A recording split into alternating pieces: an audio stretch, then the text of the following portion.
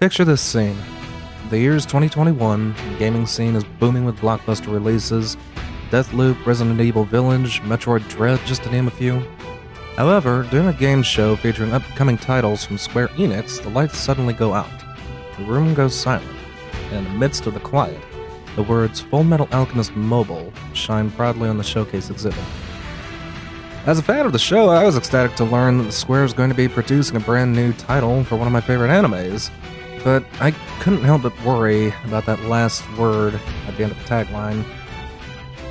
Mobile titles are a tricky beast to get right, ranging from a list of grievances players experience from other games, over-monetization, in-game energy restraints, and graphical fidelity. These are some of the things that many mobile titles struggle with. I'm very happy to say, though, that during my playtime I haven't run into really any of these grievances. That being said, there are things that I do want to talk about that are a little concerning about this otherwise surprisingly fun and addictive new entry into the Fullmetal franchise. To start things off, how does the game go about its story? Being attached to an IP as beloved as Fullmetal Alchemist, things have to be done the right way from the get-go.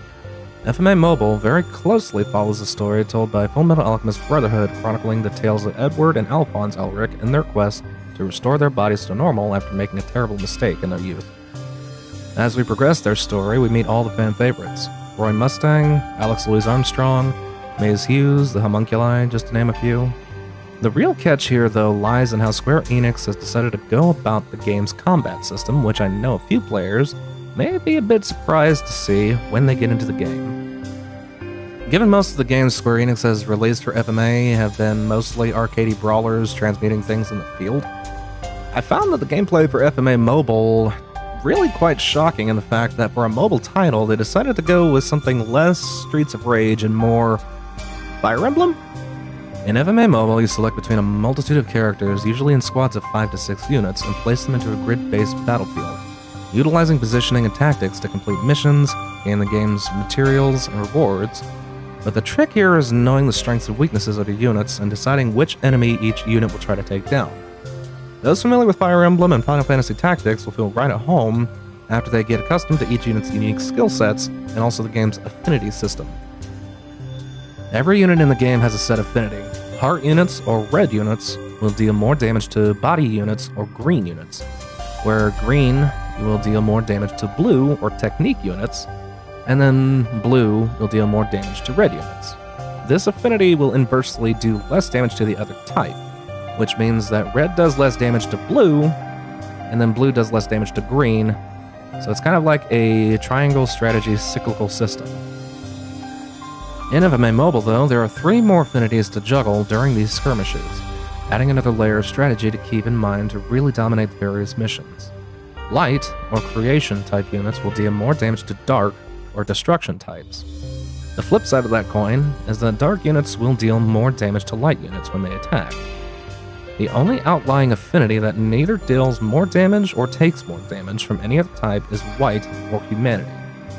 These units are usually support-type units that are meant to support your party either through healing and buffs or by debuffing the enemy squadrons. Another thing to keep in mind are your faction bonuses, granted by either having 2 units from the same faction in the squad or having 4 members of the same faction, giving even stronger buffs and even playstyle changes. For instance, using a full squad of 4 Shadow Faction members will change how enemies take damage from your attacks, that being based off of how many debuffs the targeted enemy unit has at the time of being attacked. With all these layers of strategy to juggle, most players will probably be a bit lost at first, but once they grasp the fundamentals and use those layers to their advantage, enemy squadrons are going to fall very quickly, and should leave the players feeling fairly satisfied with the sense of accomplishment as the progress they've made building their squad's strength and overcoming some pretty tough engagements by using their characters to their fullest. As far as I'm concerned, FMA Mobile has some of the cleanest and most artistically styled graphics I've seen in a mobile title. Characters are displayed in beautifully shaded 3D models in cutscenes, and in skirmishes, they're just as pretty to look at running across the grid. The best thing, though, is when your units engage with the enemy, where we see a cutaway of your chosen unit and their target duking it out one-on-one to see who comes out on top. Later on in the game, you can even train your faction units to assist units from the same faction by jumping in and dishing out additional punishment to the enemy before skipping out, allowing even more importance to placing your characters in strategically advantageous locations for maximum damage. Every unit has a beautifully done quick cutscene that'll play out as well when they use their individual ultimate techniques that show off each unit's unique fighting styles. Now, for as much as there is for me to heap praise at, there are a few things that I am concerned with, and by extension, other players should be aware of when they either decide to give the game a shot or give the game a pass. Fullmetal Alchemist Mobile is by far one of the most polished tactical strategy RPG games that I've played in a while, and the bonus to this is that it's on your phone. If your phone can handle the game, then you have this at your fingertips wherever you want, so long as your phone has an internet connection. The major downside, though, is that the game, regardless of how much I've loved my time with it so far, is still at the end of the day a gacha-style game. The trappings of every gacha are here in FMA Mobile, from restrictive energy limits, certain pop-ups encouraging players to spend money to get diamond packs. The good news is that the game hasn't really given me as many pop-ups as I was afraid of, but they're often enough there to be warranting concern. Also, as a gacha game, most of the game's best units are locked off behind having to pull them using a game of chance off-timed character banners. These banners are limited in availability, and once they are over, it'll be hard to tell when a unit that you want is going to be back. Another main concern that I have is that the way the game upgrades your units. In FMA Mobile, to fully rank up a character to their max rank, you're going to need multiple copies of the same character, roughly 8 copies in total, in order to fully realize their potential.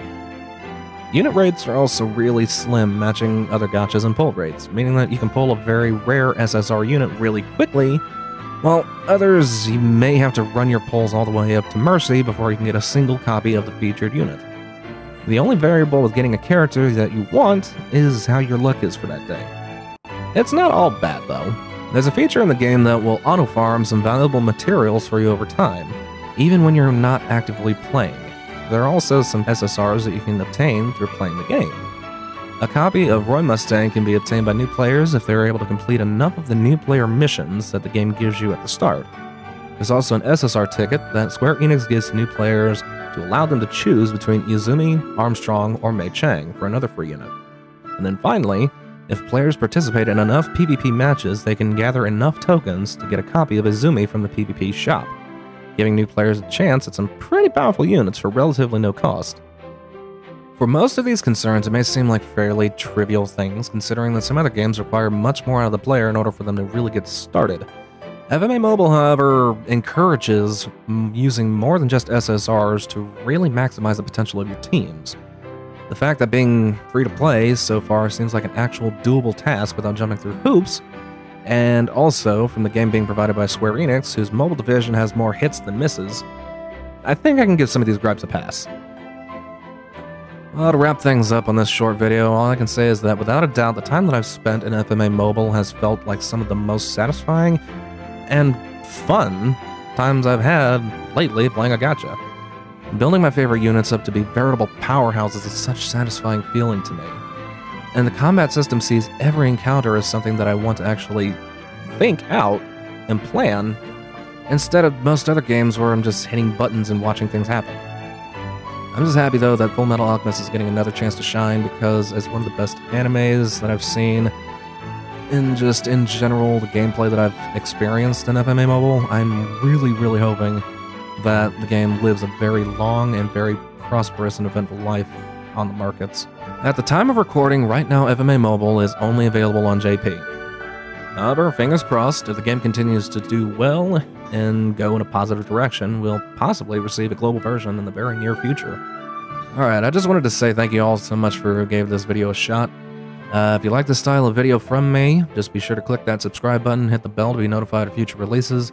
I'm planning on doing a series of detailed character guides, letting you guys know what units I personally use, their strengths, and some other useful tips.